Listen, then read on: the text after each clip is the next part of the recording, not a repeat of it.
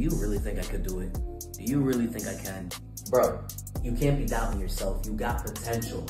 Okay, I get what you mean, but my thing is this. I really be asking myself sometimes, like, what am I doing? Am I doing the right thing? Did I make the right choice pursuing music? You know what I mean? Like, I don't see a lot going on, and like, I keep asking myself, is it worth pursuing my music? Like, I don't see a lot going on, like, you know? Okay, listen to what I'm about to say right now. You have a light, you have a fire, a potential to be somebody. You came way too far and left to even think about giving up right now. You cannot let even the slightest little bit of doubt even get in your way. There's people out there that are watching you from a distance. Why? Because they want to see you win. And there's haters out there that I know you can prove wrong if you just show them what you got.